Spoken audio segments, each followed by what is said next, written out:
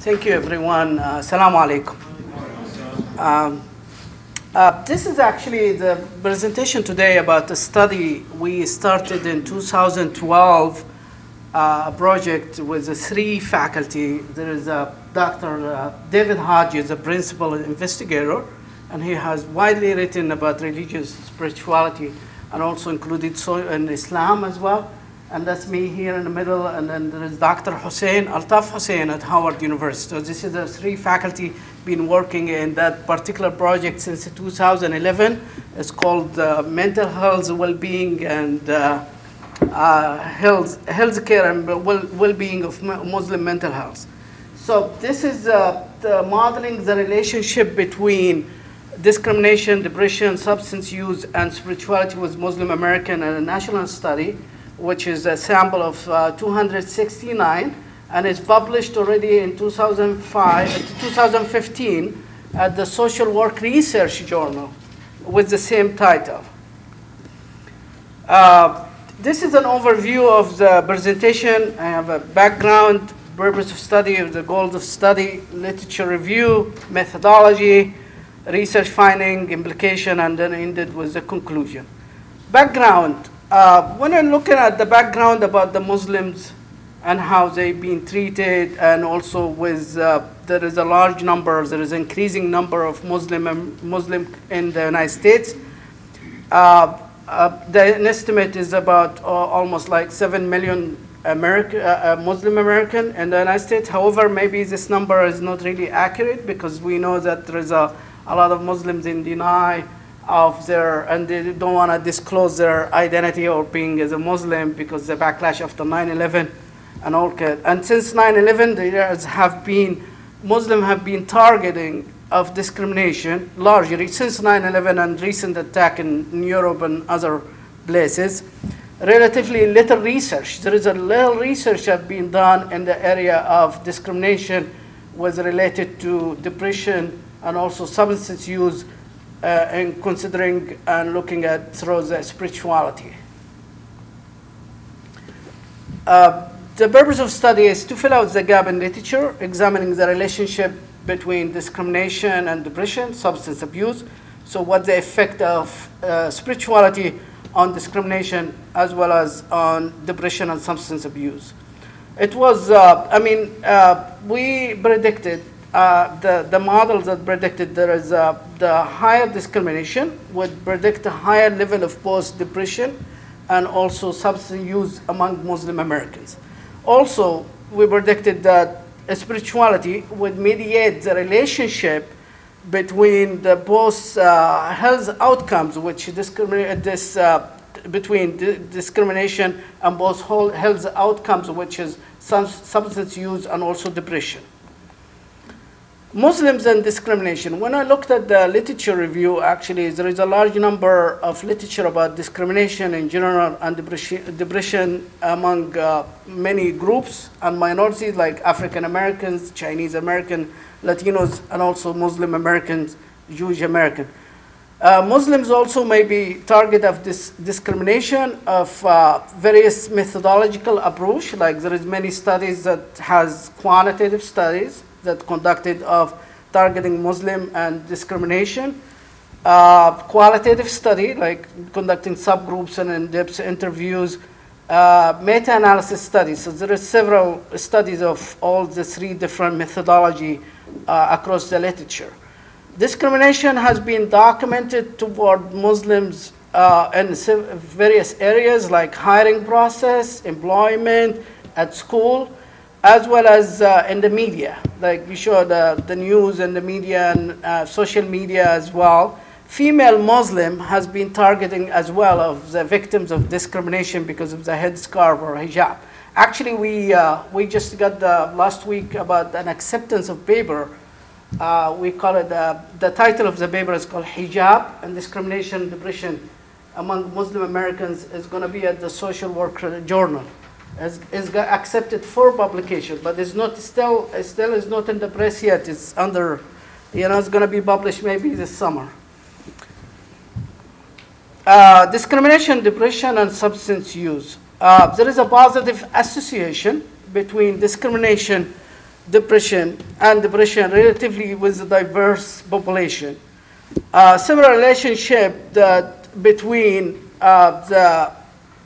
discrimination and substance abuse. So there is a positive association between discrimination and depression, which is the people who are victims of discrimination will have more higher level of depression, as well as the same thing, the people who are victims of discrimination, they're going to have higher level of substance use. Stress and coping framework.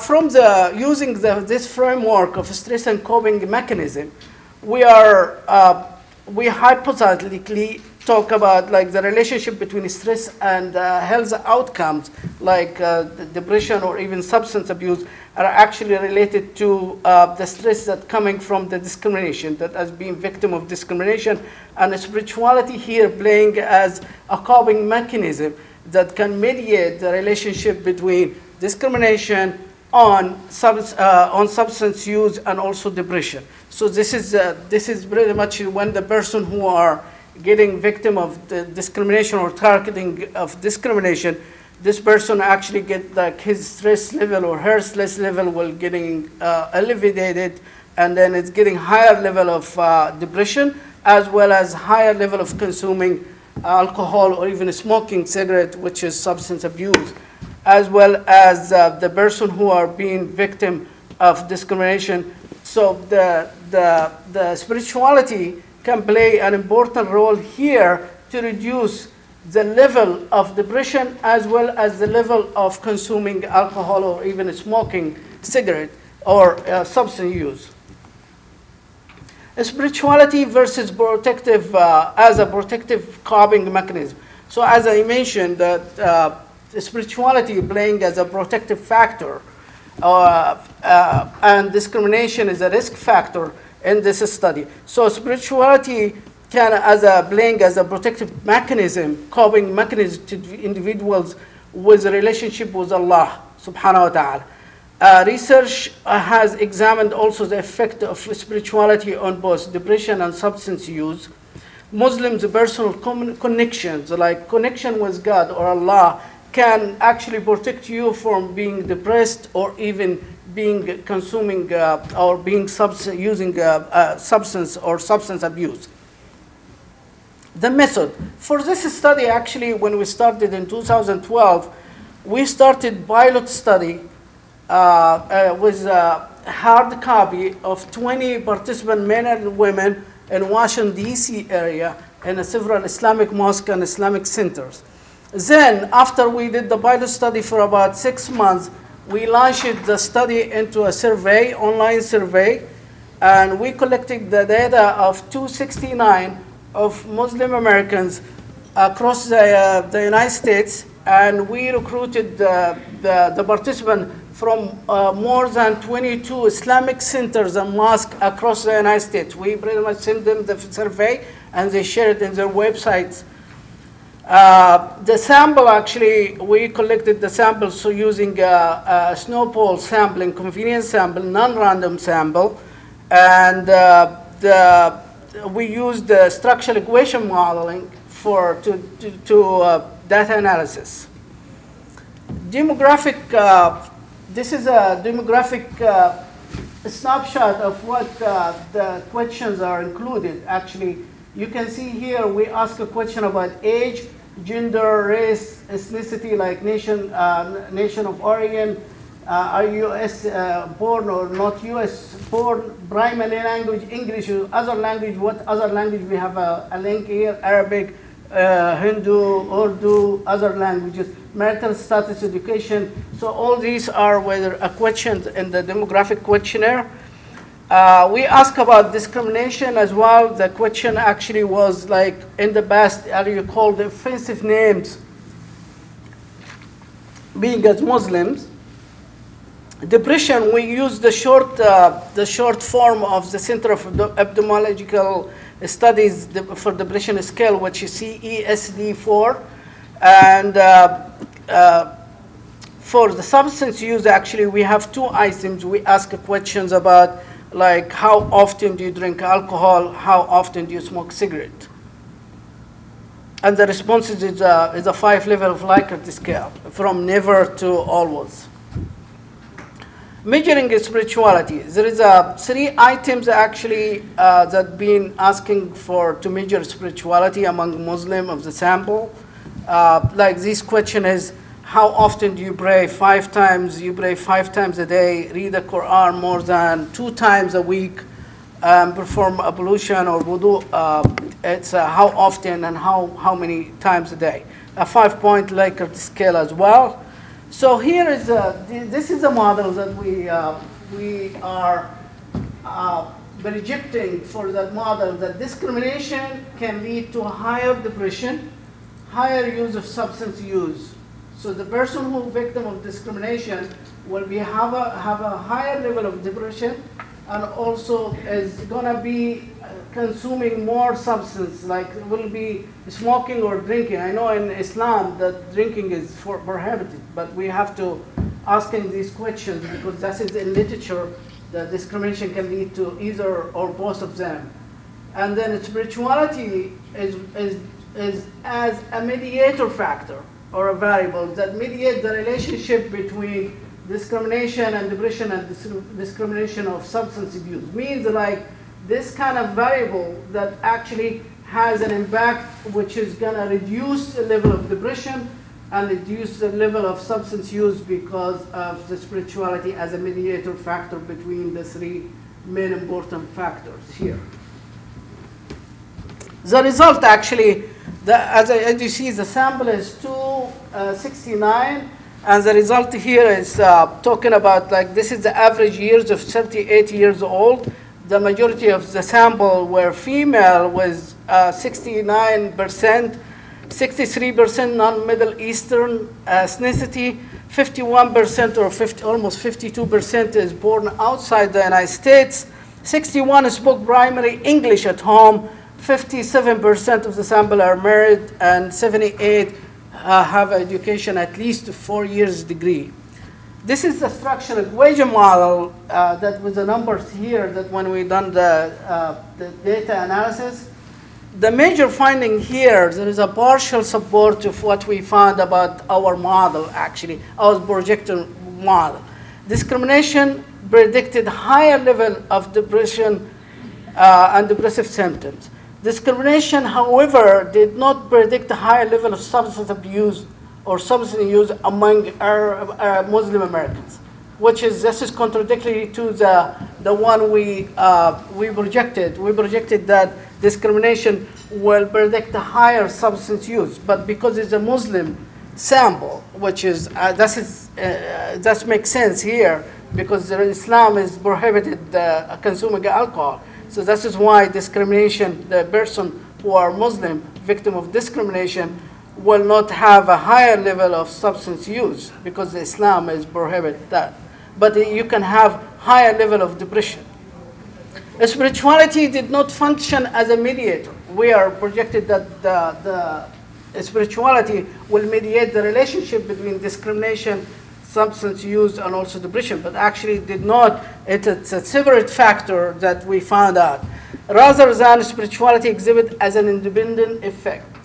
Means like the spirituality actually is completely is a completely separate factor or separate variable that can impact the person or the Muslims, their way of like being the level of depression or even the substance use.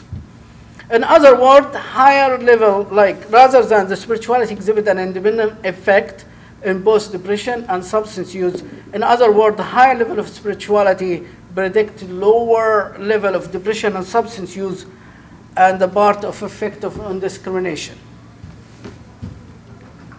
Implication for practice. This study actually has a large implication for practice, actually, given the association between discrimination, depression, and effort to call for address discrimination. So we have to address the discrimination directed toward the Muslim Americans. And also the study highlighted the importance of using the spirituality and spirituality beliefs and religious beliefs in the coursework and also in treatment and counseling. Especially more specifically when we use the CBT, cognitive behavior therapy, and treatment, we have to look at the spirituality beliefs of the patient, and especially particularly working with a Muslim client. Limitation of the study. Of course, the study is a cross-sectional study, and also the sample is a convenient snowball sample, is non-random sample, so it's very hard to you make it the case for generalizability. So the generalizability actually is limited to the sample size, which is 269 of Muslim American. Self-reported measurement, this is an online survey, which is, it's very hard to identify the information, verify the information. Anyone can get in online and fill out the survey. And also the social desirability factor here in that survey as well can play an important role, because the participant can fill out the survey in a way that saying that someone, for instance, that they smoking cigarette or drinking alcohol. Maybe that person online, they will say, no, I'm not really smoking cigarette or drinking alcohol. It's social desirability is a very, very negative factor in an online survey, because the participant will fill out the survey in the ways that make you happy. So if you ask the person that, do you drink alcohol, how often? It will say no, especially for Muslim community. Cross-sectional data, cross-sectional, always we have a problem with cross-sectional design, because the causality between the variation and the correlation between the variables in the study, because we always recommended to have a longitudinal study to test things that, or even measure the attitudes, or even like depression over time for someone has the lower depression or higher depression. So these are the limitations for the study. The conclusion, this is the first kind of study to examine the effect of discrimination and spirituality on depression among Muslim Americans. Discrimination, particularly in the form of calling or name calling, may be a risk factor of depression. I remember I've been called, when I was in graduate school during 9/11, I've been called as a terrorist. I came from Egypt in 1999. And then 2001, 9/11 happened. I was in the second year of my graduate school at Washington University in St. Louis. I have some of my classmates call me a terrorist. I got some messages on my phone, and I have on my front door of my home, I have some nasty messages that terrorists go back home. So I have my wife wearing hijab, so she experienced all kind of victims of being discrimination as well, and you know. So these are the things that, so being calling name or even discrimination is a risk factor that can lead to a higher level of depression and substance use among Muslim Americans. Spirituality may be a protective factor in habit depression. Actually, the people who are really depressed or always have a high anxiety when they go to the mosque, when they pray, when they meet with imams, they feel much better. So so spirituality belief is actually playing as a protective factor to reduce the level of depression among Muslim Americans. I think I ended. If you have any question, please ask.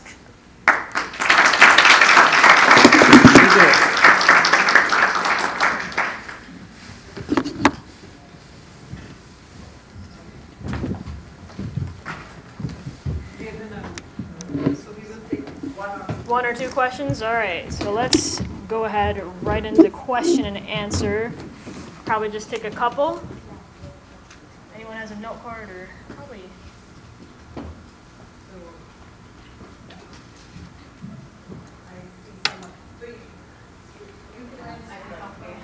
I just, a couple comments actually. Could you please state the name of the paper again and which magazine about the hijab that's going to be? Oh, it's going to be at the Social Work Journal for Social Work, but it's still in press, so it's going to be maybe in the summer or maybe in fall or spring.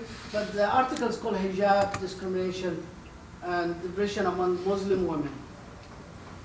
Yeah, if you Google, I think if you Google me and a scholar, Google Scholar, or email me, I can get you a copy. Once it gets published, I can send you an electronic copy. I will, thank you. And then the other comment was the reference that you made thinking about, like, in regards to the hate crimes. I just wanted to add something that in regards to hate crimes, we don't know the actual numbers because it's still voluntarily reported by the local police. So the FBI doesn't require hate crimes to be reported, so they could be much, much greater than what we are seeing. I agree totally because I did, when I was in my graduate school as well, I did a paper about discrimination against Muslim and Arab American post 9/11. And I have to go to the police station to get collect data on how many people being victim. I didn't get any data. Not only this, I've been accused of spying on something or of doing something with international terrorists overseas. And I almost lost my visa, the student visa, because I got into trouble with the people think that there is a group, like a terrorist group, that they sponsor my study because I want to show that Americans are putting people into the jail or a lot of Muslims are mistreated. So I got all kind of stuff. So I stopped. I haven't done it. I did not even publish it. I have a question. Sure. You mentioned one of the treatment programs, Melate Islamia. How do we find out more about that? There are a couple of papers that describe it. Maybe Dr. Arkin can. There's a poster out there where they have the information there. All right, so that is about it for this panel. Let's give them one last round of applause. That was very well done. All right, we'll now adjourn for lunch and prayers. Thank you. You have to, for us to be willing